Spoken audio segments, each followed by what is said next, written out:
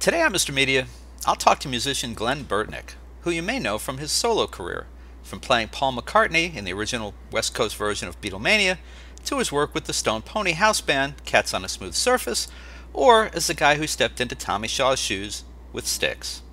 As for me, I'll always know Glen as the older kid next door when we were growing up in apartments on Phillips Road in Somerset, New Jersey. Stick around. You never know what could come next.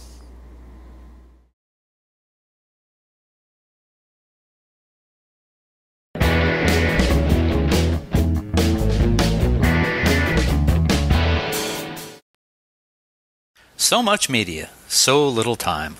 Who keeps track of it all? That would be me.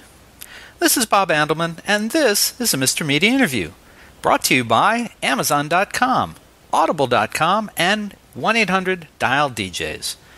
Please stop by the website, MrMedia.com, click on our advertisers, support the show. And remember, there's more than 1,000 interviews available at MrMedia.com. We've been doing this since February 2007. Hope you'll find something you like. And thanks for listening.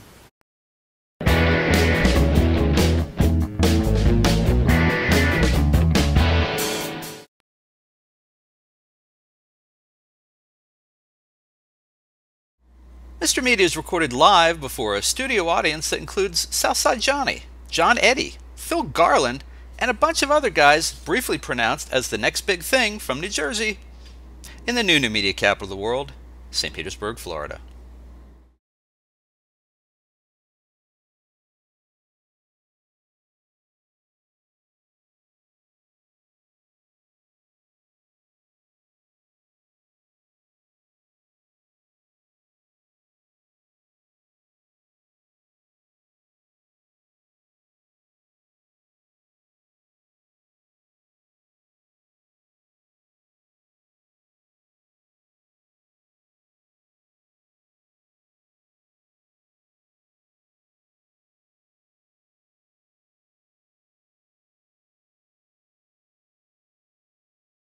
There aren't many people, besides my mom, who I could introduce by saying, I've known them all my life. But that's true of Glen Burtnik. But don't get me wrong, I'm not at all suggesting we know each other well or have ever even hung out. It's just that in the early 1960s, our families were neighbors in a low-rent apartment complex in Somerset, New Jersey. Our moms were friends and remained so for many years to come, even as both families separately relocated to more suburban digs in North Brunswick. Now, Glen was the first person to ever attempt to teach me how to play the guitar. The first of many to fail at that task, I might add, but the only one who went on to play Paul McCartney in Beatlemania. Now, he also married Rosemary, beautiful girl down the street, so I saw him in passing from time to time. Now, the only time I believe we were ever in the same room together in the last 40 plus years was probably around 1984, I think, could be wrong, when my wife and I went to the Stone Pony in Asbury Park on a Sunday night to wait with the faithful to see if Bruce Springsteen would show up and play a set with the club's house band, Cats on a Smooth Surface. Their guitarist, Glen Burtnik. Now I'm waiting for Glen to see if he corrects me and say that was the timing is off. You're doing great. Okay, wow. All right. Music has been very good to Glen over the years. During his Beatlemania run, he built a lasting friendship with the performer cast as John Lennon, a guy you also may have heard of, Marshall Crenshaw. And during that same period of time, he was hired by Jan Hammer to be the singer in his band, Hammer. And that's how he met his friend and future Santana and Journey player, Neal Schon. Now, a little bit of an aside. During his time with Cats on a Smooth Surface, he became friendly with a guy named John Bon Jovi, who invited him to join his new band. Glen declined. Bon Jovi went on without him. Don't know whatever happened to him, though. Glen recorded 2 solo albums for A&M Records, Heroes and Zeros and Talking in Code. When going out on his own didn't work out as he hoped, he received a phone message one day from Dennis DeYoung asking if he would consider auditioning for his band, Styx. Tommy Shaw had moved on to tour with Damn Yankees, and the band needed a second guitarist and another songwriter. Now, if you didn't know Glen before, you've certainly got several good reasons to get to know my old neighbor now. And by the way, you can see Glen live in concert with the orchestra. That's featuring former members of the Electric Light Orchestra and ELO 2 at Ruth Eckerd Hall in Clearwater, Florida on Friday, January 31st. I don't know the time. Get tickets online at rutheckerdhall.com. And no, I just checked. Glen was neither a member of ELO or ELO 2. We'll talk about that. Glen Burtnik, welcome to Mr. Media. Hey, thanks for having me again. Good to see you. Glen, what's new since '65? Get me caught up. Woo! Since 1965, we landed on the moon. Aha. I graduated high school, and I stubbornly refused to give up my dream of making music and making a living at music. And the older I get, the more I question that decision. But I am very fortunate. I'm 58 now, so I basically consider myself 60 because you had $58 in your pocket and somebody asked you, how much you got on you, you'd say 60. Right? So, but anyway, I'm almost 60 years old, and I have made a living in a odd career, and I've done a lot of things. I've written hit songs, and I've played in a number of different types of acts, and I've worn as many hats as I could, and it's been a really good run, and I'm kind of cracking up at the fact that I'm still doing what I wanted to do and started doing at 16 years old or something. I'm basically getting up on stage and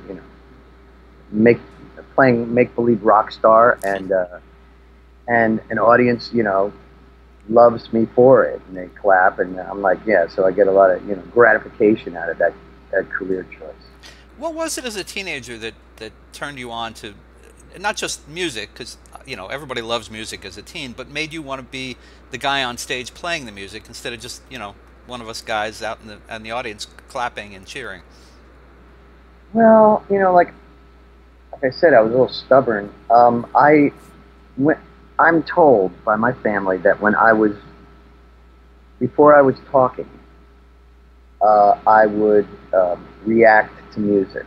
Like if a beautiful song would come on the radio or something, I would start crying and stuff. Like, music has always had like a super emotional effect on me. So there was that. I mean, I was always drawn to music. And then when I was around 8 or 9, the Beatles came on Ed Sullivan, and so then I got caught, and that was huge, a huge cultural moment, and I got wrapped up in the music of the 60s.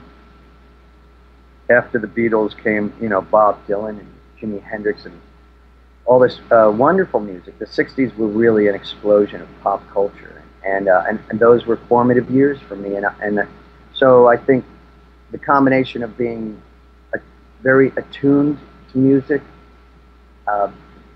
feeling emotionally drawn to it, and living through this decade of incredible inspirational pop music, which, by the way, won't let go. I do a lot of Beatles shows. I appear at Beatle conventions and stuff like that, and there's no shortage of young people that are still drawn to the music. So, in fact, I hang out with a lot of younger musicians, and they all are emulating music from my youth, and it cracks me up. It's like, young guys trying to emulate the band or some past, some groups from the 60s. But anyway, so I think the combination of all of those elements just kind of sucked me in, and I just followed my dream. Do you remember the first person who said, yeah, you could do that? Maybe heard you singing and go, yeah, you should go on stage or enter a contest, or you have a good voice, you can play. I don't. I mean, slowly, I wasn't very good, I don't think. I thought I was good. I've always thought I was good, but I didn't really hear a lot of encouragement. But although my folks, my family wasn't discouraging. You know, my mom got a drum set for me, and and a guitar found its way home. One of my brothers brought a guitar home, and I just stubbornly thought that everything I came up with, everything I wrote, I thought was just brilliant, you know. And I'm sure it wasn't. I mean, I can't remember those early songs, but like I said, it was just this, you know, I was tuned to the same channel. You know, it's like I'm gonna make it. I'm brilliant. I'm the next Bob Dylan, whatever, you know. And so I just kind of stuck with it. I'm sure at some point, you know, when I was in high school, I had a music teacher that took notes, you know. And I think it's also, it's not because of that stubborn streak that I'm talking about. I think what that is ambition. And when you meet somebody that has a lot of drive, and you realize that they're very serious about drive and very just motivated.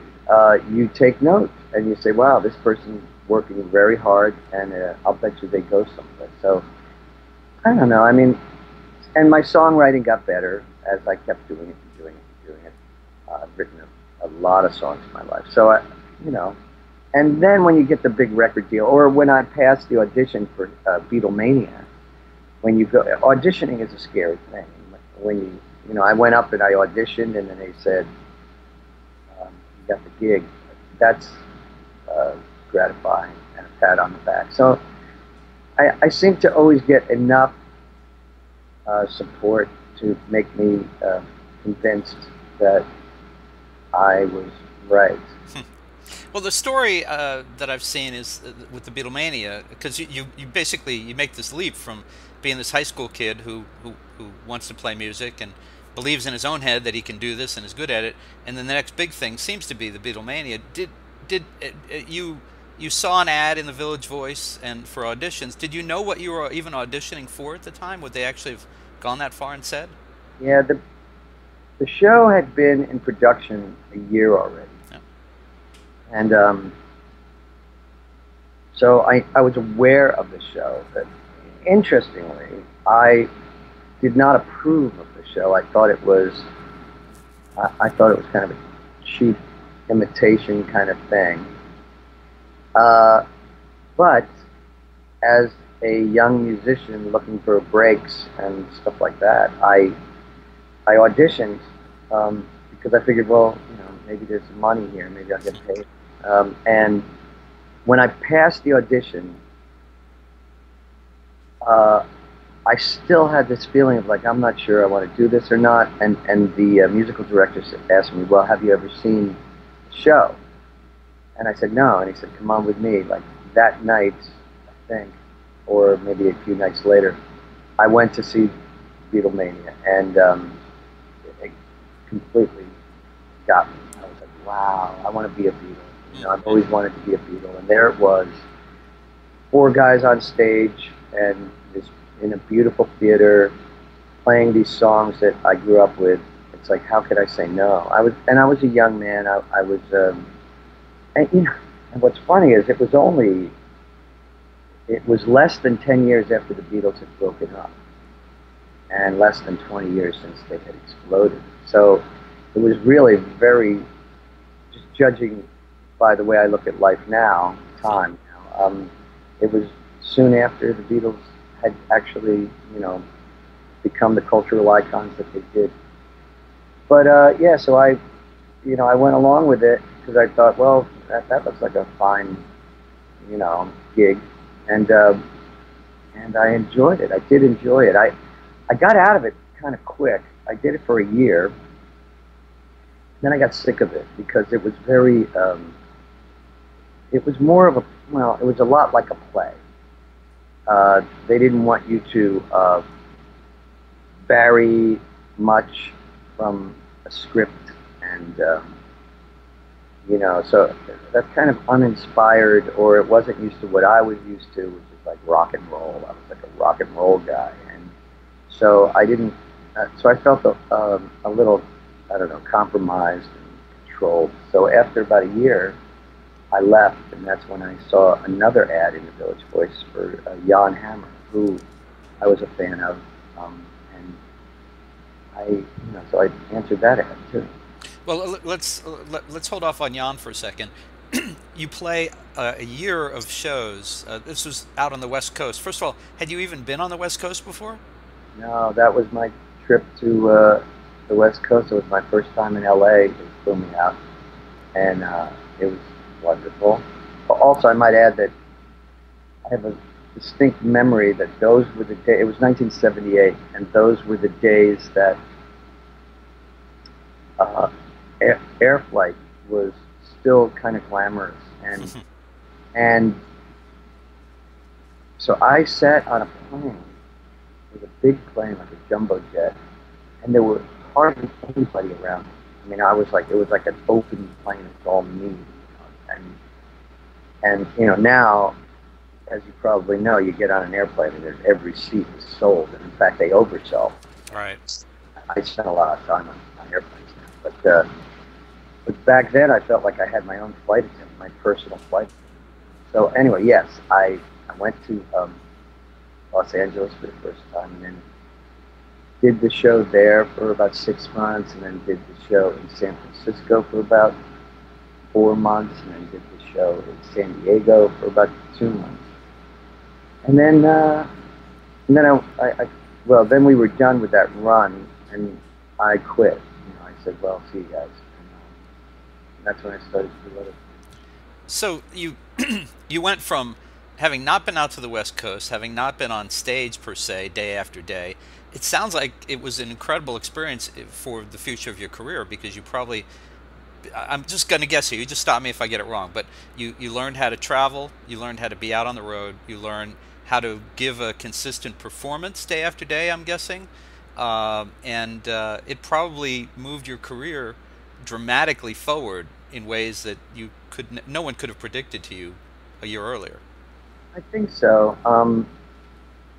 I learned a lot, like as you pointed out. I also learned, it was a very dedicated show. Instead of just doing arrangements of Beatles songs, it was, about being a stickler for playing the bass parts on the record and singing the same phrasing that were on the records. And, it was very, very attuned to trying to recreate as close to perfect these records. So it was a learning experience musically for me, and professionally, about touring and traveling. And also, I've always said I didn't go to college, I went to Beatlemania. And the guys that I worked with, because there were 2 casts for every show, and all those guys from Beatlemania, they're kind of like my army buddies, or college fraternity, in a way, because we keep in touch. We occasionally get together for weddings and stuff, and so it was it was an important part of my life, for sure. And did you and Marshall Crenshaw start at the same time? Pretty much, yeah. And did you? I mean, you must look back now and go, yeah. I mean, we both were talented guys, and we both have had careers. Anyone else from that cast break out in the same way that you guys eventually did? Well, Marshall would be the most successful. Well, there was a guy named David Leon. He was a John Lennon character, as was Marshall. And David got a record deal with a band called Helmet Boy, and he called me to ask me to come out and join the band. So I joined that band, and we made a record on Electro Asylum Records. So, there were Rob Laufer, was George Harrison's clone. There were a couple of guys, but for the most part, just a few of us actually kind of moved on to another career point, like a job. So I'm asking a little bit more about the Beatlemania thing right now, just because of the timing. About 2 weeks from when you and I are talking, maybe 3 weeks. Math was never my thing. It's the 50th anniversary of the first Beatles concert in the U.S. So I think we're going to find that people are a little more tuned into Beatles stuff. Do you recall? Were people upset about the play out on the West Coast? Was it ruffling feathers? Did you ever get any sense, or on the opposite end of that, did you ever get any sense that anyone from the Beatles had come in to see the play? Reportedly, none of the Beatles did. One guy from the cast, from the original cast, Mitch Weissman, who was a Paul McCartney lookalike, he encountered John Lennon on the streets back then, and they spoke a little bit. He said that Lennon was very kind, and Lennon said, "Yeah, my son Julian saw the show, and he said it's really great." Wow, cool. So, but yeah, no, none of the Beatles have seen that show, and I don't know that they're interested. But there's so much now. In retrospect, it just dawned on me also that I'm left-handed and I play the bass left-handed, and that probably helped get me the gig because there were a lot of McCartney was left-handed, and there were a lot of some of the other Pauls in the show were right-handed, but I kind of came in with that distinction. Cool. All right. So you mentioned Jan Hammer a little while ago, and I deferred that to now. What was the timing on working with Hammer? Was that before or after Miami Vice? I'm not really clear on that. Oh yeah, it's before. The Jan Hammer was the synthesizer player, the keyboard player for Mahavishnu Orchestra, and then he got involved with Jeff Beck. He wrote, produced, and played on a number of Jeff Beck records, and so that was all right up my alley. I was very intrigued by Jan, and he's a brilliant musician, and so I answered that ad. I sent them a bunch of songs, and they were interested, and so I got that gig. Classified advertising been very important to Glen Burtnik. Yeah. There's a whole generation out there that may not get their opportunities because classified ads are going away. What do we do about that? I don't know. So I guess I'm going to jump around a little bit, but as I kind of gave the sense of people in the introduction, there's a lot of Glen Burtnik history because you've played with a lot of people, you've done a lot of things.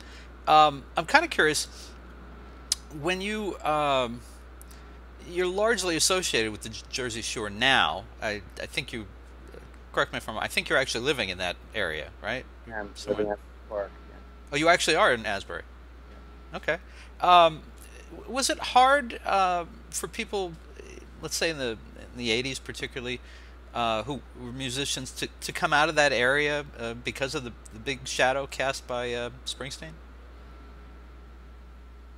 I don't think so. I mean, I think it actually helped.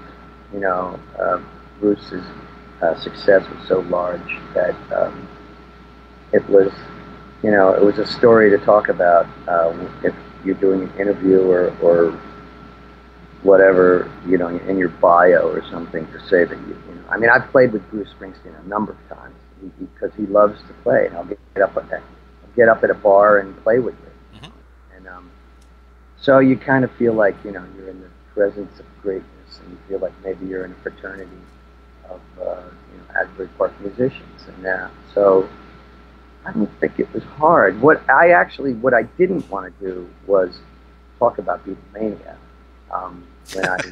when I did interviews for my solo careers or any of my stuff. I kind of kept that quiet because I just thought, I don't know, it's not the most. I don't know. There was an imitation factor to being in Beatlemania at the time. I just thought I was a little embarrassed about it, so I didn't talk about it. Well, I was curious. I remember my visits up to New Jersey over the years have become, more and more stretched apart. But there was one time in the '80s that I came up, and there was a club. You'll probably remember the name of it. It was on Route 1, close to 130, where the Boy Scouts used to be. It was a big club, and they used to book national acts in there. Yeah. The Royal Manor for a while. Yeah, I think, yeah, that sounds familiar, something like that. And it just happened that the week that I was there, they had Clarence Clemens and the Red Bank Rockers, and opening for them was John Eddy. And I had heard about Eddie, but he hadn't recorded, I don't think, at that point. And he was one of these guys who, and there have been a number of them over the years. I kind of make reference to that kiddingly in the introduction. A lot of guys who've been the next Springsteen or the next, And so I thought a lot of pressure on Eddie, I think, to be that guy. And then he had to go, it seems to me, and maybe I got this wrong, it seems to me that he kind of had to disappear for a while, and he remade himself over the years as more of a country guy, and seems to have found his comfort level there. Yeah, he's actually doing really good. He's written a song or two that was cut by, oh my gosh, I can't remember right now, but he's the guy that used to go out with Sheryl Crow. Anyway, and wears a hat. Anyway, so he's actually had a couple of big records that he's written for others, and he's doing good. That's good. Yeah, but he definitely very inspired by Bruce. Right. He very much is he owes a lot to Bruce. He's a friend of mine, and a hard-working guy. Yeah, I've got just happened over the years upon some singles of his. The one I really like was I want to say it's called 40, where he sings about being 40, and Bruce Springsteen's 53, or the Stones are nearly dead. And I saw that, and then I started tracking down some more stuff. And anyway, I've been trying to get him to come on for a while. Maybe he'll see you and he'll go, oh yeah, well, okay.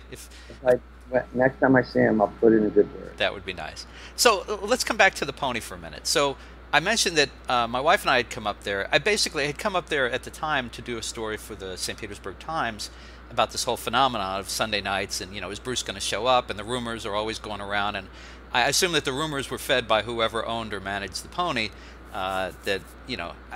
So I'm hoping that you can, for people who never had that experience of being up there when Cats were playing and Bruce would show up and play, maybe you can give us a little sense of that. For example, did you actually know ahead of time if he or somebody else was going to show up, or was it really that random? Sometimes we would know, but usually he would just hang. He would just kind of come out. I'll say this, that often I would know he was in the club or the bar because because the audience would suddenly change, and a lot of, like, the audience would come to the front of the stage and just stand there, and you thought, like, okay, why? And they just kind of stare at you, and then you realize they're not really watching us; they're waiting for something, And so a lot of times you would just know. One of my favorite stories is that he was in the bar. He didn't do anything. He didn't get up, and we finished our set, and it was like encore time or something. And I walked out the stage door, and the audience is clapping to bring us back on. And there's Bruce walking on the sidewalk. And I said, "Hey, Bruce, you want to play?" He said, "I don't know." I said, "Come on." And he said, "All right." It was kind of me asking, getting Bruce to get up, which was kind of nice. Cool. And what kind of stuff on those nights? What would you play? And were you always prepared for what? Was he prepared for what you were going to play, or were you would have to be prepared, I suspect, for what he wanted to play? He's pretty notorious for getting up. When he gets up at a jam or something, he's going to do like Mustang Sally and Twisted Shout, and kind of these very simple R&B, chestnut, early rock and roll kind of things. It keeps it simple, which makes sense, because then there won't be any train wrecks on stage. Yeah, he likes to do the those workhorses songs. Raise your hand, I'm sure. Would it be fun for you guys, or would it be disruptive? Would were there nights where you'd come in and you just want to get through your gig, go home, or was that something that was always special? Always special. Mm. You know, you're definitely in the presence of greatness, and you're collaborating to a certain extent with a superstar, an iconic musician. And I understand Cats on a Smooth Surface was not a bad band at itself. Who else was in the band over the years that you played with? Well, Bobby Bandiera was the other guitarist, and he went on to, well, he plays with Bon Jovi, Yeah. like the second guitar player in Bon Jovi for years. Fran Smith was the bass player, and he went on to be in the Hooters. Hmm. Remember the Hooters? I do. Yeah, and so there's, oh, and Ray Anderson, the keyboard player, he did a tour with Meatloaf, and it's kind of all I remember, but that's not bad. That's not bad. No. Bad. It's funny about the Hooters. My sister went to school at Glassboro eventually, and she actually was the one who turned me on to the Hooters and sent me album at the time. It was probably an 8-track, knowing me. She probably sent me an 8-track. And I thought these guys were great. And it was only about a week ago that I heard one of their songs on the radio. They had a very distinctive sound. And I said to my daughter, who's now 17, I said, that was a great band. I don't know whatever happened to them, but they had this very unique sound, and it just didn't seem like they went beyond an album or two. Yeah, well, they stopped having hits, but they keep making records, and they have a successful career in Europe. They tour, they go over to Germany like at least once a year, and which is not unusual. European audiences are a little less trendy. They love that they'll stick with an artist beyond their hit making years. So yeah, so they still play. I'm glad to hear that. Actually, it's nice to hear. Maybe there's some chance they'll wind up down here touring or something. Speaking of Europe, as someone who's been following you on Facebook for a while, you seem to be doing pretty well with that racket as well, getting over there frequently. Yeah, the orchestra in particular, the ELO band, does a lot of touring in Europe, Eastern Europe, Russia, South America, and we've been up to Alaska as well. Like a lot of traveling, which is awesome. I was like standing in Red Square a couple of months ago. Just like amazing, Wow. amazing travel, and beautiful. Italy, Spain, just seeing the world, which also cracks me up that at this age I'm still touring and playing all these exotic places, and getting paid. Well, and does it?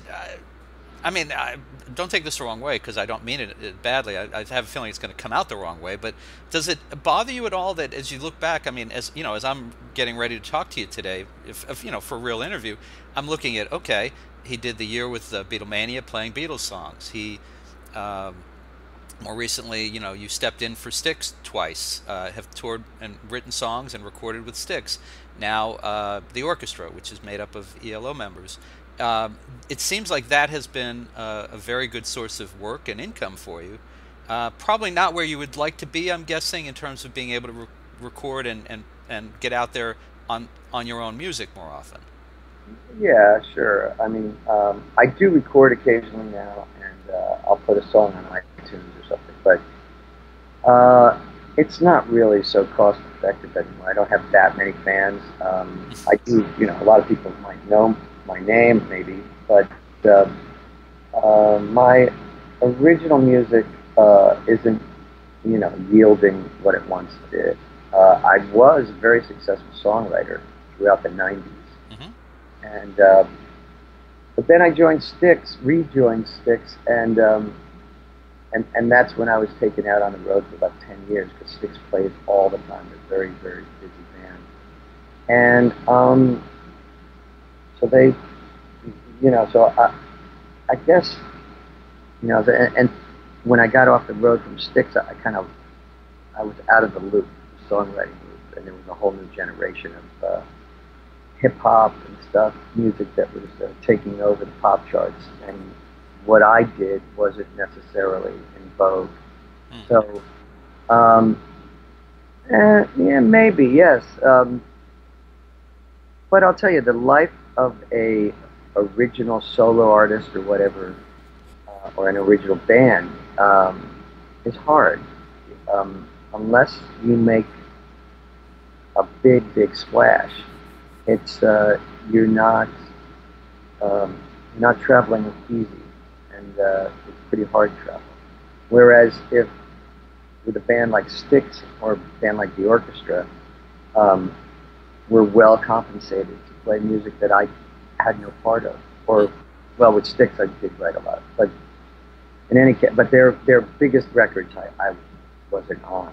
So, and like I said, as I get older, I don't feel like I need the ego gratification so much. It's a career, it's a business job, and I'm very pleased to get paid to do what's really fun. Absolutely. I think it's awesome that, let's say 40 years since you've started professionally. I don't know exactly how old you were when you started with Beatlemania, but I mean, that's a long time to be making a pretty good living as a musician. You've played your own music at times, you're playing other people's music, but you're still playing. You're up on stage, you're singing in front of thousands of people, and I think it's amazing. It's great. Yeah, it's a blessing. I just feel really fortunate, and I don't take it lightly. I enjoy it, and I appreciate the breaks, because I do have a number of friends that I've played with throughout the years that just never got the kind of breaks that I've had, and so I recognize how fortunate I've been. And just the last question about Styx. Are they still touring? Are you still part of that? If they do go out, how does that stand? No, I left that band. What was happening was that my marriage was falling apart, partially because I was away all the time, and so I said, in order to save my marriage, I got to leave the band, which I did, but but it didn't work. So I got divorced, and but they are definitely still touring. They're a very busy band. They kind of live on the bus, which, they're well taken care of, but that's a little hard too. Sleeping on a bus and driving and driving and driving. So it's not all fun and games. To be honest, Glenn, I got to tell you, I'm just as glad that you're not still part of the band with Styx, because I didn't want to get caught in a conversation of being asked or having to think up a Styx song that I liked, because there really were none. I'm sorry. Yeah. Okay. I remember covering them as a music critic for the St. Pete Times back in the 80s, and it's the kind of thing where it's like I had to go there, and I was there, and I tried to evaluate based on what I saw. I didn't try to give away that I just wasn't a Styx fan, but it just wasn't my thing. Now, ELO, on the other hand, I want to ask you about ELO, about playing ELO songs, because I actually like ELO. Do you have, well, it's two questions really about ELO. Do you have any favorites among their songs, and are there any that are particularly difficult, that were difficult to learn? Because it seemed to me that their music was a little more complicated than the average pop song. Yeah, well, first of all, I want to say that I was not a Styx fan myself. So when I got the call from Dennis DeYoung, I was like, it was a practical job for me. But then I was ambitious, so I wrote a number of songs that that the band recorded, and so I kind of did well with that move. Although, there are some, I like Tommy Shaw's material a lot, and they had their moments. But with ELO, yeah, I prefer ELO music to Styx music for sure. And I can tell you that Mr. Blue Skies to me is it's like as good as any Beatle record. Mm-hmm. That song, I have cried on stage when I see you know, when an audience responds to that song, which I think is musically very compelling. And I'm happy to say I get to sing that song. So I'm in heaven singing a song that I admire that much. Yeah, and the audiences really do come alive with that stuff. So, yeah, I totally love doing that music. All right, and I'm just going to say, for me, it would be "Don't Bring Me Down." I just think that's a great song. I never get tired of that. Yeah, that's our final song of the night. You know, that's our encore number, and yeah, people lose their minds over it. Yeah, you know, and is it you know, I remember when ELO was starting out, a lot of people dismissed them. Oh, they're just trying to copy the Beatles. They've got some complicated stuff going on there. And it's interesting to me that, you know, you really, your career kicked off playing Beatles songs and Beatlemania, and now you're playing in ELO, which has some similarities, I think, to Beatles. Or is that overstated, or is that appropriate? No, he absolutely. Jeff Lynne is the writer and main guy in Electric Light Orchestra. He definitely, it's obvious that he's emulating the Beatles. So much so that when they put out the anthology records, the Beatles anthology records, Jeff Lynne produced the 2 new tracks that were, you know, like Yoko Ono gave a couple of cassettes to them, and they finished John's work tape. Yeah, so he ended up actually producing it. You know, so there's no, I don't think there's any question about what a Beatles fan he is. Well, Lynn certainly got his due over the years with that, and then I'm thinking of his work with Tom Petty and the Traveling Wilburys. I mean, he was really recognized as somebody who had a unique sound and approach. Talented guy. No Yeah. Yeah. Well, listen, folks, you can see my former neighbor, and I've avoided talking about any of that. There's not really that much to talk about. It was all proximity. There was no, he was 5 years older than me. What can I say? But you can see my former neighbor, Glen Burtnik, live in concert with the orchestra at Ruth Eckerd Hall in Clearwater, Florida on Friday, January 31st. You can get tickets online at rutheckerdhall.com. I saw from their website that there's a dinner package, a pre-show package. You know, you can get in for a little bit and just see the show. You can get in for a lot and have dinner. I don't think there's a meet and greet. They weren't advertising that, but you never know. We're not a meet and greet band, but I do want to say that I have played Ruth Eckerd Hall so many times with so many different acts. Really? I'm really blown away with when I saw that on the schedule. Like, Ruth Eckerd Hall, I played there with John Wade, I played there with Patti Smythe, I played there with Styx a number of times with Styx.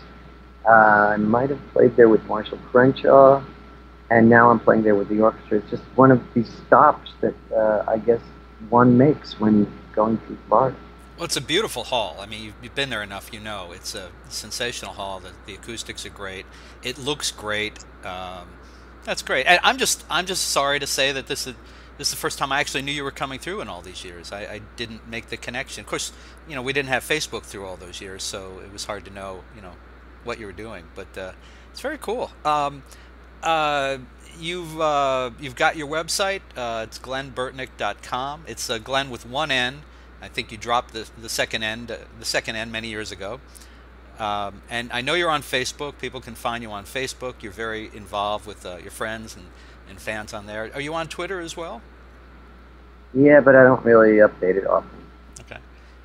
And I see that you've started a YouTube channel. You posted something, actually from the Cats. You guys had a reunion just this past month. Is that right? Yeah, and there was. Well, I think I the encore or something was a twist and shout. So I decided to not play guitar and just video everyone from my perspective. So I was the lead singer in the song, but while I'm singing, I've got a mic in one hand, I've got my iPhone in another, and it's like the Glen Cam, I call it.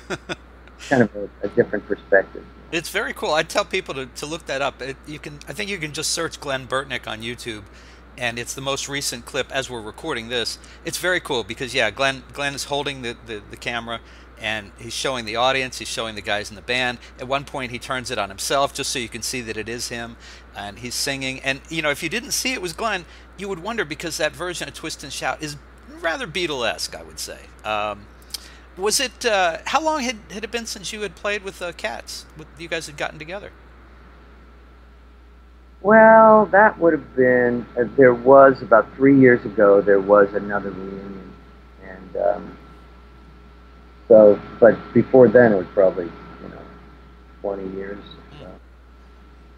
You guys sounded good. You looked good. So it's a fun video. I encourage people to pick that up. And there's plenty of other Glen Burtnik video out there on YouTube, so you can look that up.